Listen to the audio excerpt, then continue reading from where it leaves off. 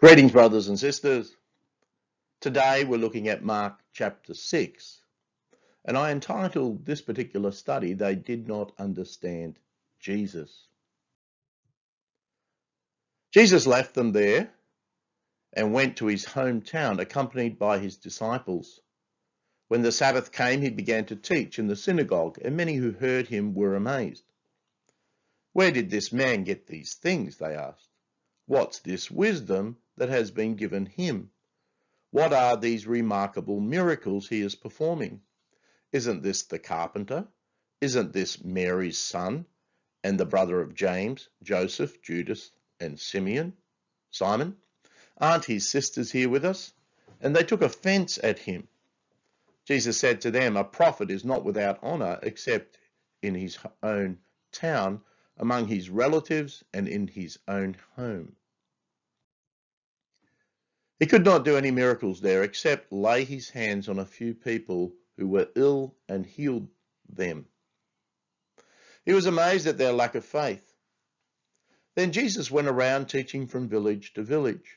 Calling the 12 to him, he began to send them out 2 by 2, and he gave them authority over impure spirits. These were his instructions: "Take nothing for the journey except the staff, no bread, no bag, no money in your belts. Wear sandals, but not an extra shirt. Whenever you enter a house, stay there until you leave that town. And if any place will not welcome you or listen to you, leave that place and shake the dust off your feet as a testimony against them." They went out and preached that people should repent. They drove out many demons and anointed with oil many people who were ill and healed them. King Herod heard about this, for Jesus' name had become well known. Some were saying John the Baptist has been raised from the dead, and that's why miraculous powers are at work in him. Others said he is Elijah, and still others claimed he is a prophet, like one of the prophets of long ago. But when Herod heard this, he said, "John, whom I beheaded, has been raised from the dead." For Herod himself had given orders to have John arrested, and he had bound him and had him bound and put in prison. He did this because of Herodias, his brother Philip's wife, whom he had married. For John had been saying to Herod, "It is not lawful for you to have your brother's wife." So Herodias nursed a grudge against John and wanted to kill him, but she was not able to. Because Herod feared John and protected him, knowing him to be a righteous and holy man, when Herod heard John, he was greatly puzzled. Yet he liked to listen to him. Finally, the opportune time came. On his birthday, Herod gave a banquet for his high officials and military commanders and the leading men of Galilee. When the daughter of Herodias came in and danced, she pleased Herod and his dinner guests. The king said to the girl, "Ask me for anything you want, and I'll give it to you." And he promised her with an oath, "Whatever you ask, I will give you, up to half my kingdom." She went out and said to her mother, "What shall I ask for?" "The head of John the Baptist," she answered. At once the girl hurried in to the king with the request, "I want you to give me right now the head of John the Baptist on a dish." The king was greatly distressed, but because of his oaths and his dinner guests, he did not want to refuse her. So immediately he sent an executioner with orders to bring John's head. The man went, beheaded John in the prison, and brought back his head on a dish. He presented it to the girl, and she gave it to her mother. On hearing of this, John's disciples came and took his body and laid it in a tomb. The apostles gathered around Jesus and reported to him all they had done and taught. Then, because so many people were coming and going that they did not even have a chance to eat, he said to them, "Come with me by yourselves to a quiet place and get some rest." So they went away by themselves in a boat to a solitary place. But many who saw them leaving recognized them and ran on foot from all the towns and got there ahead of them. When Jesus landed and saw a large crowd, he had compassion on them because they were like sheep without a shepherd. So he began teaching them many things. By this time it was late in the day, so his disciples came to him. "This is a remote place," they said, "and it's already very late. Send the people away so that they can go to the surrounding countryside and villages and buy themselves something to eat."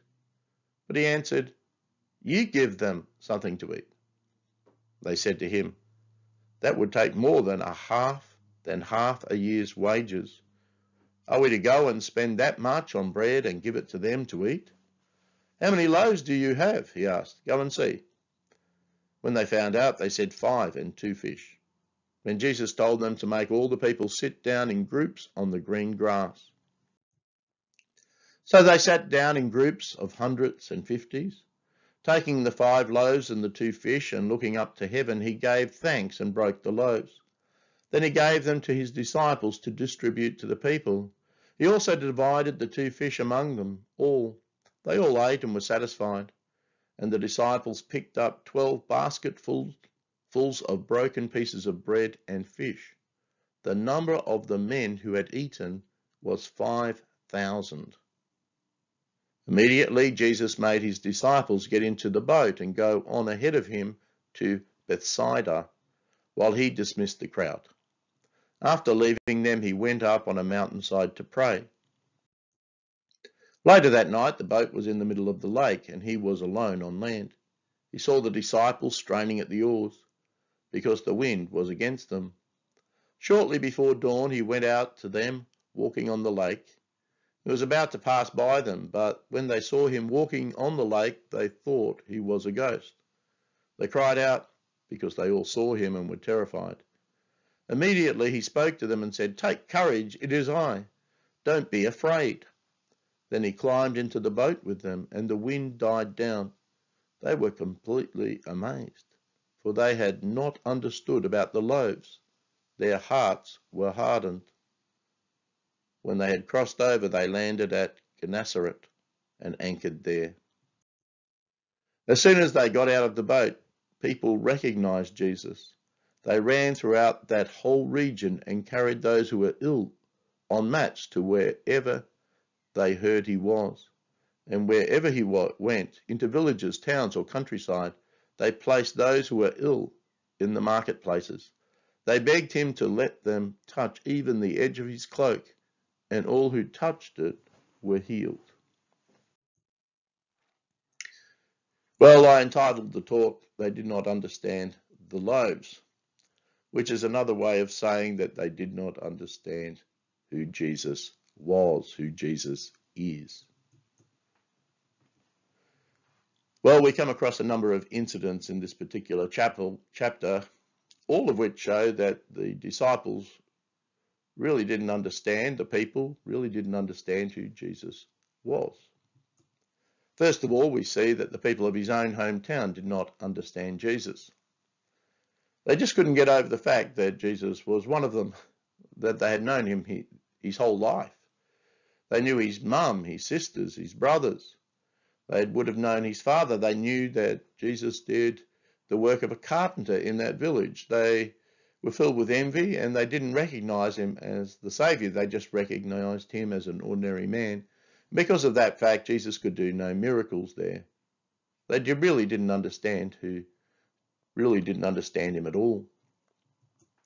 Secondly, in verse 7 to 13, the villagers that rejected Jesus' disciples didn't understand Jesus either. The ones that did recognize Jesus, and therefore his disciples, were blessed, but those that didn't recognize the disciples that told them to leave town, they were not blessed. Thirdly, in verses 14 to 29, we discover that Herod didn't understand Jesus either. Herod must have felt an immense amount of guilt in regards to John the Baptist and the terrible thing he did to John the Baptist by beheading him. He had John the Baptist murdered. What a brutal age that must have been, that a young girl would ask for the head of John the Baptist, and that Herodias, Herod's wife, encouraged her to ask for his head. Well, A whole lot of alternatives were given to Herod, but he said, no, this is the reincarnation of John the Baptist. He didn't understand Jesus at all. He lived in his guilt and his fear, and he suffered, no doubt, eternally for that. In verses 30 to 49, we discover the disciples didn't understand fully who Jesus was either. You read these remarkable words there. They were completely amazed. This is about Jesus walking on the water. For they had not understood about the loaves. Their hearts were hardened. It's strange how the two stories are linked. Jesus feeds the 5,000 men, which doesn't include women and children. So it would have been even a greater miracle than what we read about here in Mark's Gospel. But they really didn't understand Jesus. Jesus had fed them. He had turned 2 fish and 5 loaves into enough to feed 5,000 men, not including the rest. Amazing miracle. But then when the disciples went on ahead of Jesus, Jesus walked on the water towards them. They were absolutely terrified. And Jesus said, "It is I." And then we read those words, for they did not understand about the loaves. Their hearts were hardened. They didn't understand who Jesus was, that he was the Son of God. Amazingly, the spirits, the unclean spirits, recognized who Jesus was. But the disciples yet did not realize he was the Messiah, the Son of God, God incarnate. They just didn't understand fully at this point. That would only come to them really after the resurrection of Jesus. But it makes one think, doesn't it, that if you don't recognize who Jesus is, you just miss out on hope, blessing. You're filled with anxiety and fear. You don't see Jesus as God who has power to change our lives and make it better, to remove the guilt that Herod had, to provide for us when times are difficult. If we don't recognize Jesus for who he is, we end up just being terrified, living in fear. But if we know who Jesus is, that he is the Son of God and that he has all authority in heaven and on earth, then we can live with peace. We can live in the knowledge that everything is secure in his hands and that our lives are also secure in the hands of Jesus. Let us pray. Heavenly Father, it's easy to live with anxiety. It's easy to live with fear. Many people do. And Lord, we know that to not have fear, not live with anxiety, not to be terrified, that we need to have all our confidence and hope in you, to acknowledge that you are who you say you are, that you are the Son of God, the Messiah, the one who has come to bring peace again to this earth, to bring us into a right relationship with your Father. And we thank you that through the cross, through our faith in you and what you achieved for us on the cross, that we are right with your Father, that our lives are secure in your hands. And we pray, Lord, that we would know that for ourselves. Be with us this day, we pray. In Jesus' name, amen.